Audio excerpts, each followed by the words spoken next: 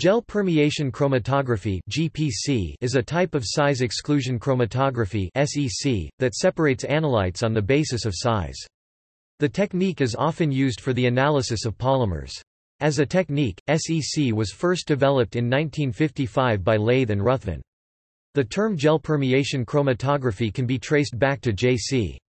Moore of the Dow Chemical Company, who investigated the technique in 1964, and the proprietary column technology was licensed to Waters Corporation, who subsequently commercialized this technology in 1964. GPC systems and consumables are now also available from a number of manufacturers.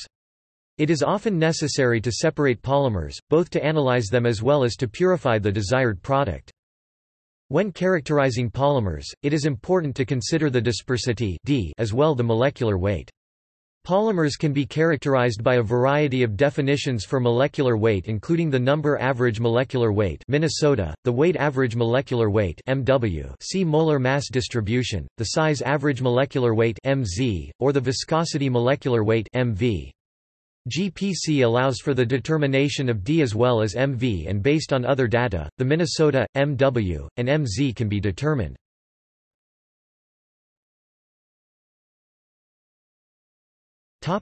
How it works. GPC separates based on the size or hydrodynamic volume radius of gyration of the analytes. This differs from other separation techniques which depend upon chemical or physical interactions to separate analytes. Separation occurs via the use of porous beads packed in a column. See stationary phase chemistry. The smaller analytes can enter the pores more easily and therefore spend more time in these pores, increasing their retention time. These smaller molecules spend more time in the column and therefore will elute last. Conversely, larger analytes spend little if any time in the pores and are eluted quickly. All columns have a range of molecular weights that can be separated. If an analyte is either too large or too small, it will be either not retained or completely retained, respectively. Analytes that are not retained are eluted with the free volume outside of the particles (VO), while analytes that are completely retained are eluted with volume of solvent held in the pores (V). The total volume can be considered by the following equation, where Vg is the volume of the polymer gel and Vermont is the total volume. V T equals V G plus V I plus V O. Display style Vermont equals Vg plus Vi plus Vo.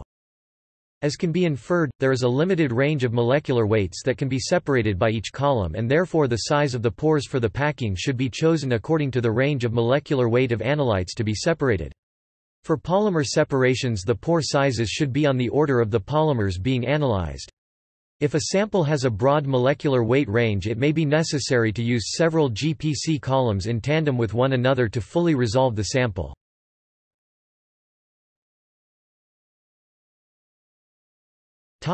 Application. GPC is often used to determine the relative molecular weight of polymer samples as well as the distribution of molecular weights. What GPC truly measures is the molecular volume and shape function as defined by the intrinsic viscosity. If comparable standards are used, this relative data can be used to determine molecular weights within plus or minus 5% accuracy. Polystyrene standards with dispersities of less than 1.2 are typically used to calibrate the GPC. Unfortunately, polystyrene tends to be a very linear polymer, and therefore as a standard it is only useful to compare it to other polymers that are known to be linear and of relatively the same size.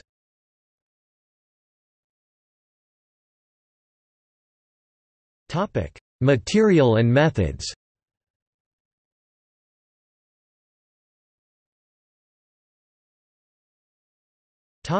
Instrumentation. Gel permeation chromatography is conducted almost exclusively in chromatography columns. The experimental design is not much different from other techniques of liquid chromatography. Samples are dissolved in an appropriate solvent. In the case of GPC, these tend to be organic solvents, and after filtering the solution it is injected onto a column. The separation of multi-component mixture takes place in the column. The constant supply of fresh eluent to the column is accomplished by the use of a pump. Since most analytes are not visible to the naked eye, a detector is needed. Often multiple detectors are used to gain additional information about the polymer sample. The availability of a detector makes the fractionation convenient and accurate.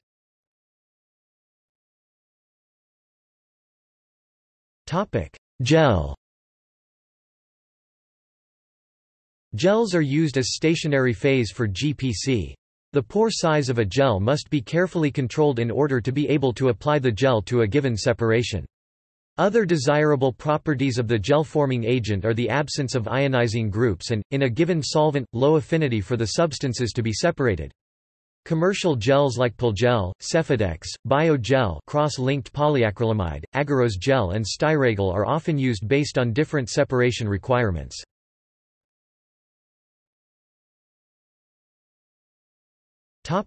Column. The column used for GPC is filled with a microporous packing material. The column is filled with the gel.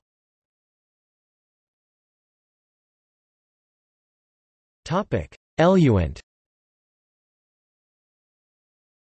The eluent mobile phase should be a good solvent for the polymer, should permit high detector response from the polymer and should wet the packing surface. The most common eluents in for polymers that dissolve at room temperature GPC are tetrahydrofuran (THF), O-dichlorobenzene and trichlorobenzene at 130 to 150 degrees Celsius for crystalline polyalkynes and M-cresol and O-chlorophenol at 90 degrees Celsius for crystalline condensation polymers such as polyamides and polyesters.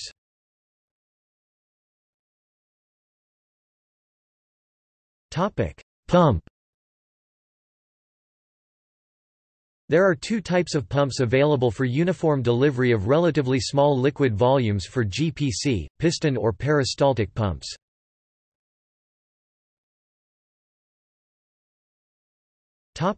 Detector. In GPC, the concentration by weight of polymer in the eluting solvent may be monitored continuously with a detector. There are many detector types available and they can be divided into two main categories. The first is concentration-sensitive detectors, which includes UV absorption, differential refractometer (dry) or refractive index (RE) detectors, infrared (IR) absorption and density detectors. The second category is molecular weight-sensitive detectors, which include low-angle light scattering detectors (LALs) and multi-angle light scattering (MALs). The resulting chromatogram is therefore a weight distribution of the polymer as a function of retention volume. The most sensitive detector is the differential UV photometer and the most common detector is the differential refractometer (dry). When characterizing copolymer, it is necessary to have two detectors in series. For accurate determinations of copolymer composition, at least two of those detectors should be concentration detectors. The determination of most copolymer compositions is done using UV and RE detectors, although other combinations can be used.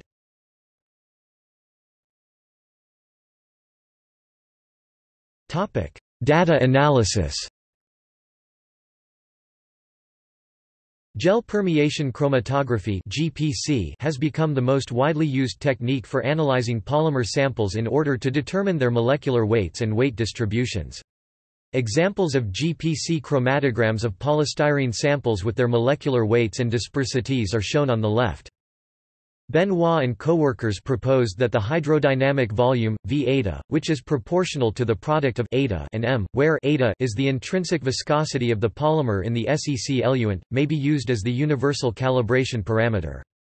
If the Mark-Hewink-Sakurada constants K and alpha are known, see Mark-Hewink equation. A plot of log eta m versus elution volume or elution time for a particular solvent, column and instrument provides a universal calibration curve which can be used for any polymer in that solvent. By determining the retention volumes or times of monodispersed polymer standards, e.g. solutions of monodispersed polystyrene in THF, a calibration curve can be obtained by plotting the logarithm of the molecular weight versus the retention time or volume. Once the calibration curve is obtained, the gel permeation chromatogram of any other polymer can be obtained in the same solvent and the molecular weights, usually Minnesota and MW, and the complete molecular weight distribution for the polymer can be determined. A typical calibration curve is shown to the right and the molecular weight from an unknown sample can be obtained from the calibration curve.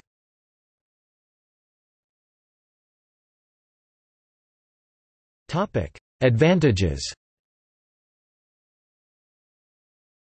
As a separation technique, GPC has many advantages. First of all, it has a well-defined separation time due to the fact that there is a final elution volume for all unretained analytes. Additionally, GPC can provide narrow bands, although this aspect of GPC is more difficult for polymer samples that have broad ranges of molecular weights present. Finally, since the analytes do not interact chemically or physically with the column, there is a lower chance for analyte loss to occur. For investigating the properties of polymer samples in particular, GPC can be very advantageous. GPC provides a more convenient method of determining the molecular weights of polymers. In fact, most samples can be thoroughly analyzed in an hour or less. Other methods used in the past were fractional extraction and fractional precipitation. As these processes were quite labor-intensive, molecular weights and mass distributions typically were not analyzed. Therefore, GPC has allowed for the quick and relatively easy estimation of molecular weights and distribution for polymer samples.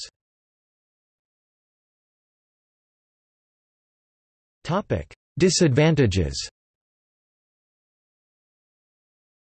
There are disadvantages to GPC, however. First, there is a limited number of peaks that can be resolved within the short time scale of the GPC run. Also, as a technique, GPC requires around at least a 10% difference in molecular weight for a reasonable resolution of peaks to occur. In regards to polymers, the molecular masses of most of the chains will be too close for the GPC separation to show anything more than broad peaks. Another disadvantage of GPC for polymers is that filtrations must be performed before using the instrument to prevent dust and other particulates from ruining the columns and interfering with the detectors. Although useful for protecting the instrument, there is the possibility of the pre-filtration of the sample removing higher molecular weight sample before it can be loaded on the column. Another possibility to overcome these issues is the separation by field flow fractionation (FFF).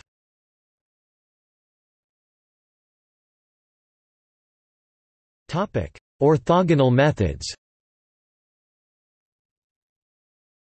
Field flow fractionation (FFF) can be considered as an alternative to GPC, especially when particles or high molar mass polymers cause clogging of the column. Shear degradation is an issue or agglomeration takes place but cannot be made visible. FFF is separation in an open flow channel without having a static phase involved, so no interactions occur. With one field flow fractionation version, thermal field flow fractionation, separation of polymers having the same size but different chemical compositions is possible.